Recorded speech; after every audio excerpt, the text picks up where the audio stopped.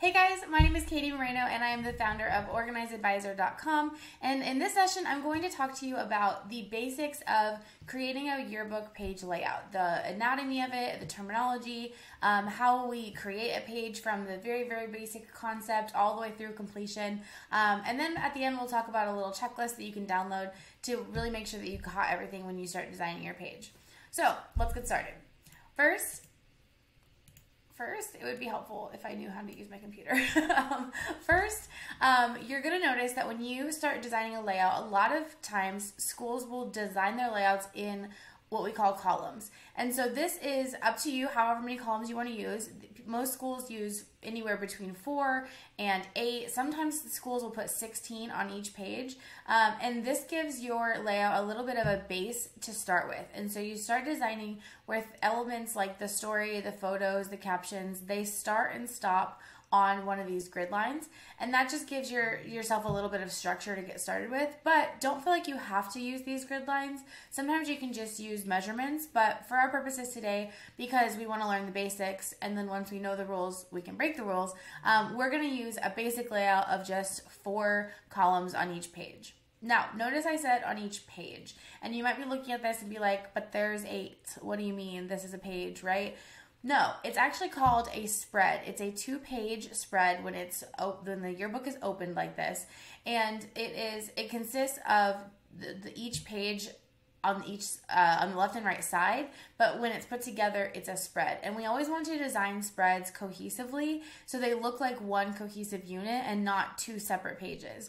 Now, sometimes yearbooks, depending on the amount of space that you have and the amount of stuff you have to cover, I totally understand that some schools have to cover like one thing on one side and one thing on the other side. That's totally fine. That's not really what I mean. I mean, if you're doing one spread about one topic, you should have some sort of element that crosses over the middle that brings the 2 sides together. So a picture or a graphic element of some kind, like a colored box, or you have a timeline that goes all the way across the spread. Something on that page brings the 2 sides together. Now notice I mentioned the middle of the page. That also has a special name in graphic design and book production, and that's what we call the gutter.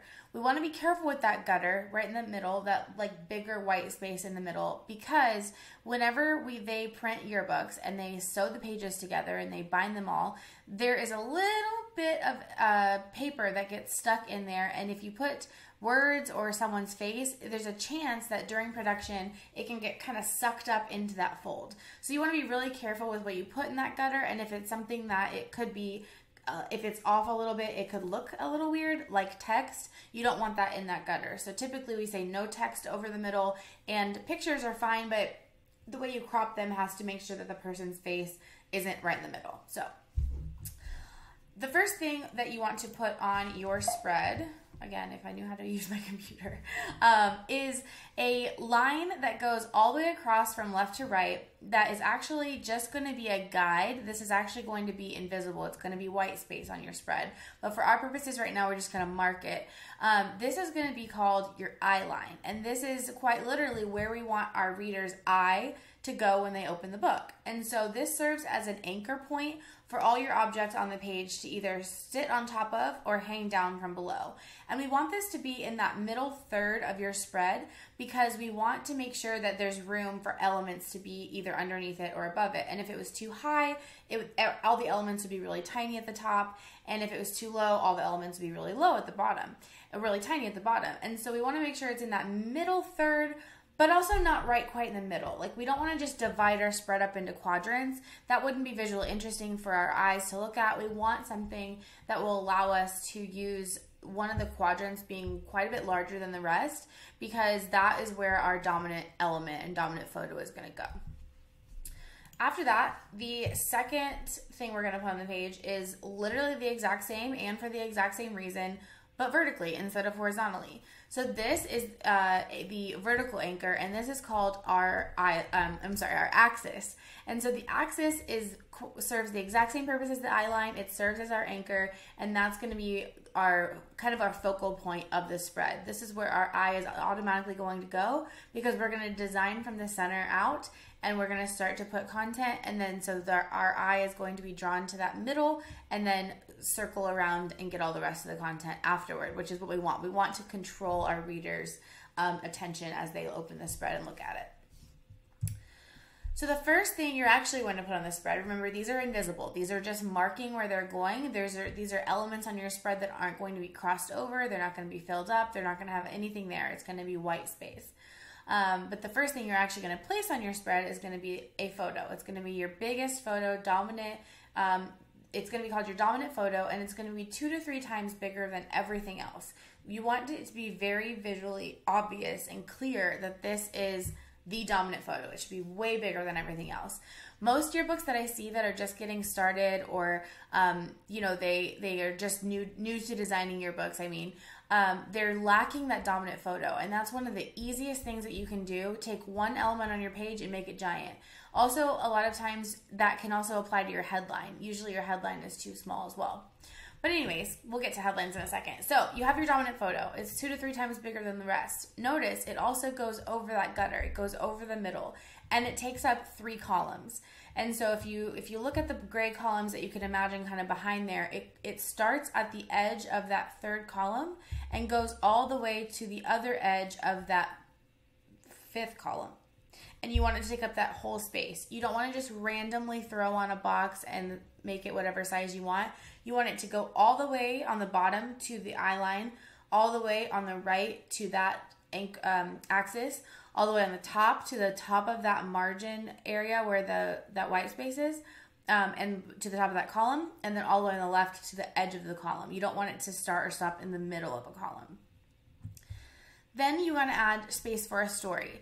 It doesn't have to be 3 columns wide like a traditional story would be. It can be 1 column. It can be alternative coverage. It doesn't have to be like a traditional feature story, but we just want to leave the space for it at this point. Remember, we can break the rules once we know the rules, and so this is one of those areas where we want to leave space for a headline, leave space for a subhead, and then leave space for our body copy, but just know that this is just a placeholder. Our body copy itself can be whatever you want it to be. There's a lot of alternative ways to tell stories these days. It doesn't have to be this big, long story.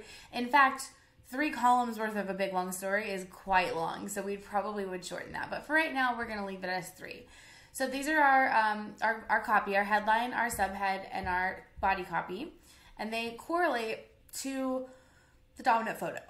Now, once we get our dominant photo and our story on there, then you can start to fill the rest of the spread with photos, but you also want to make sure you leave enough room for your captions, because every single photo that goes in the book needs a caption. Even the dominant, even the small ones, even the ones who you don't know who they are, you need to identify who those kids are in the book. And so we're going to put our secondary photo here in this space, the second largest space left. Then we're going to add photos all around the spread. And so you will have to figure out what looks best to you as far as like where those photos are going to go, but be sure you leave room for captions. And then we're going to add captions. So a couple of things about this. One, you'll notice that they are all 1 column wide.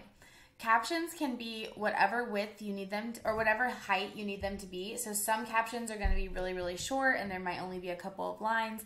Some captions you might need them to be extended a little bit longer, and so they need to be, a little bit taller. But technically, you should have all your captions in your book, or at the very least within a spread, the exact same width. And so the easiest way to do this is to just make them all 1 column wide, so you don't have to guess about what size they are. They're all just 1 column, and that makes everything consistent. I will say that that's really difficult to do, but that's why sketching this out on paper sometimes is so important, because sometimes you get to a computer and you're looking at this blank page and you forget to leave room for captions, and you just kind of throw them in where you can fit them, and they look like an afterthought because they were an afterthought. And our brains can just process design a lot easier from like our brain to our pen and paper or our pencil than it can to a mouse, who then has to translate how to put this onto a computer, and vice versa. So if you can get layout sheets from your publisher that you can sketch on, it'll be a lot faster because you've already worked out all those problems. So if you start like putting pictures on your spread and you're like, oh my gosh, I forgot room for captions, you can erase a picture and you can move stuff around and you can adjust it a lot faster and easier and process those design elements before you get to a computer. So looking at this spread, you have everything you need in a very balanced way. You have 5 to 7 photos, and in these photos, you are always looking for varied content. So you want to make sure, what I mean by that is like, you are covering all grade levels. You have freshmen, sophomore, junior, seniors, or you have 6th, 7th, 8th graders, whatever you have at your school. Then you want to make sure you have all different ethnicities and demographics and boys and girls and like every variant that you can have as a demographic at your school, you want to make sure is represented. If the topic lends itself, to that. Not every sport has both genders and stuff like that. But the other part is that you want to make sure that you have different shots. So some are going to be vertical, some are going to be horizontal, some are going to be more square, and you can see that from this layout. Like you can see that there's a vertical shot on the left and most are horizontal, but then there's a square one on the left side too, and your pictures need to represent that. So this wouldn't be a great spread design for golf, for instance, because golf, they're all vertical pictures almost of golfers swinging their golf club and hitting a ball. But this might be really good for art or an academics page or something that you can take really great pictures of a wide space, like theater. This might be a really great spread for. And so you also have to think about your content and make sure your design is driven from that content and that it's not the other way around. So then let's look at how this this little diagram turns into a spread that's completed. We start to replace the text boxes with actual text. We took away some of the colors as well. And so we have a headline, we have an interesting subhead, we have some story, and then we have captions. Also, we've removed our eyeline and our axis.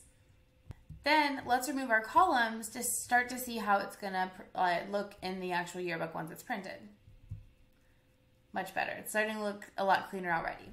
Okay, now we're gonna replace those blue boxes with photos. Now keep in mind, these are just filler photos from Google, but I like for staffs to do this as an example so they can start to practice translating a spread, one from paper to the computer, but then also from boxes and placeholders to actual content, and then eventually to real content. So here it is, filled in with photos. We also changed the headline, the little mini headlines on the page to be in color. We also changed the headline to be in a different color, and I think that's it so far. But as you can see, you've already started to incorporate some theme elements, and very little. You have your fonts, and you have a little bit of an introduction of your color. But you probably didn't even notice what was different about this spread. But this spread is just slightly different, and that's the level of detail that it takes to make a spread go from pretty good to really good. And so let me go back. This spread it's good. It's pretty good, but you want all of your text to be aligned to your gutter. And so these text boxes on the left side, they're in the right place, they're in the right width, they look fine. But look at the difference when we go on the next spread and it moves those captions to be justified to the gutter. See how much more complete that looks? It adds a little bit. We don't want our captions to be distracting, and they're less distracting like this. We want the focus and the emphasis to be on our photos, and so this allows them to really just like fade into the background a little bit versus this. For some reason, I feel like they're just kind of like jutting out into the white space right there, and here they just kind of snuggle up into the space and it makes sense. Now, if you really want to be advanced, you need to take this spread and also add what's called secondary coverage. This has a lot of terms in Yearbook. Some people call it sidebars, some people call it modules, some people do their entire yearbook out of modules. It's totally up to you and what your staff wants to do. But remember, our goal is that we want to get as many students in the book as we can, as much student opinion as we can, as many ideas and thoughts recorded as a yearbook is a history book. And so what I would do is replace this photo on the far left of this coach, because also he's yelling, he's not doing anything super interesting, and replace it with something like this. And so this is going to get 4 kids in the book. It's 4 headshots and quotes. It adds student opinion, and it's a different perspective that you would have than just a picture from the sidelines. And so there's a lot of different things you can do for modules. You can Google yearbook module ideas or yearbook sidebar ideas, and you can find tons of stuff that's behind the scenes, stuff that's interesting about a sport that you wouldn't know unless you play it, that kind of stuff. people love to read that, and that gets your student body interested in the publication as well. Okay, so this next one, we added a stroke around the photo. In yearbook terms, that we don't use the word border or outline. We call it a stroke, and that goes around the photo. So that added a little bit of visual interest to the photo itself. It added a little bit more impact. Even though it's already the dominant photo, it just kind of brought a little bit more attention to it. And we added a pull quote in between on that story, and that just brought it to be a little bit more interesting. Okay, so at this point, the spread is good. The spread looks awesome. It has design elements. It looks like it was designed with intention. It's well balanced. It has secondary coverage. We have a really good dominant. We have a really good balance of sizes of photos. We have even good coverage. We have the crowd. We have the coach. We have the huddle. We have action shots. We have the national anthem before the game starts. Like, this is overall a really, really good spread. But let's say that you want to just take it to that next level. There's a lot of things that you can do to incorporate your design elements into your theme and really make your spreads cohesive throughout the whole book. And it's a lot of just little stuff that you can do. That attention to detail is really what's going to take your spread from great to even better. So the first thing is just moving this little picture on the right side over a little bit into the other one and adding a white stroke around it. So I'll go back real fast so you can see. So, oh, I'm in the way. Hold on. Let me move myself. There we go. Okay, so right here, this photo of this football player. Notice it's just hanging out where it belongs. And then this next one, it's brought over just a little bit. It's brought down just a tiny bit, and then it has a white border around it. This makes it just kind of pop out from the edges, and this is a good example of what it means to break the rules once you know the rules. And so normally we don't want photos overlapping. We want everything to have a consistent spacing and alignment, but this, it could be something related to your theme. So if your theme has something that talks about layers or puzzle pieces, like this visually talks about what your theme is trying to say. And so we want to incorporate that kind of stuff once we know what the rules are, and then we break them.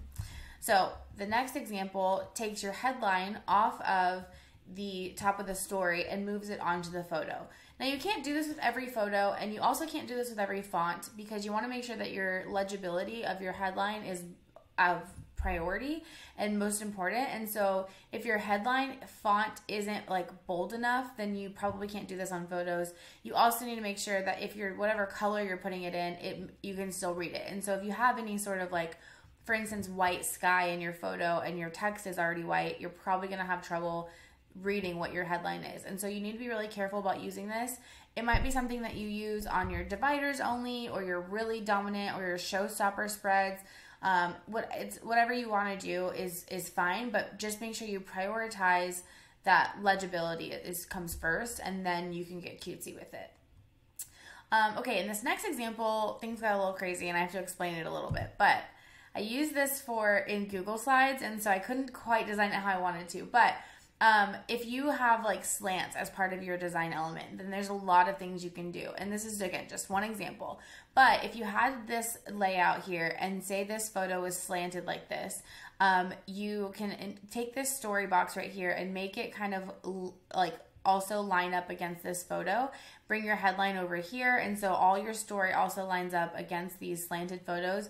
It creates so much more visual impact, and it would be so cool. It wouldn't have this like random white space triangle here, but you have almost the exact same spread, but it instantly has a lot more visual impact because you have totally chopped this picture in half. And it also really got rid of a lot of dead space. If you look at the spread before, this part of the photo really doesn't have any context to it. So it's totally fine to chop off if you wanted to. And then down here, same thing. I would bring this photo out a little bit here and have it line up against this and fill in this space right here. And same with these captions, I would have them cuddle up into this corner and, you know, lean up against this slant as well. And it would just be a super interesting spread to look at. So hopefully that kind of helped for you to see how we take a spread from concept all the way through to completion. In your downloads, there is a spread checklist, and it kind of gives you a really quick overview of everything you need to have on a spread. And so you can take this and you can print it out and you can attach it to your spread layouts, and make sure that you go through this before you turn your spread in, or before you turn in maybe a template that you're trying to decide that we're going to use for the year. Make sure it has everything that you need and that you don't forget anything. There are a bunch of things on here. We talked about most of them. A headline, a subhead. Make sure all of your photos also have photo credit. There's a lot of ways to do this. You can put them on the photo. You can put them in the caption. But you want to make sure that you're crediting every single thing that goes in the book, and identifying everybody that's in the book as well. And so it also has stuff about alignment and like the nitty gritty things that might be hard to remember. It has things about content, like making sure you spell check all your names and no text is trapped. You don't want any text in the middle. Notice we worked our way out from the middle and all of our captions were around the outside. We talked about using various grid levels and genders and ethnicities and making sure you're including everyone on your page as well as just in your book. And at the very end, did you do the best job you could on this page? Hopefully you check that off, but I always like to ask students and make sure, like, is this your best work? Don't turn it into me until it's your best work. There's a phrase I love to use, and it's don't stop until you're proud. And I really believe in that. I think that there's a lot of things you can do with a yearbook spread, and at the same time, you could kind of keep tinkering with it forever and ever and ever. And obviously it gets to a point where you just have to turn it in. But don't stop until you're proud. Make sure that what you're turning in and what you're proposing for your templates and what you're doing at the beginning of the year to build out your theme packet and your style guide, like, make sure that this is a yearbook that you love and you're proud of, and don't just throw it together because you want to get it done. So if you have any questions at all, my name is Katie, and my email is katie@organizedadvisor.com. It's just KATIE @organizedadvisor with an ER.com. And if you have any questions at all, I'm happy to help you as you put together your book for next year, and I'm so excited to see them, and I'll talk to you guys soon. Bye!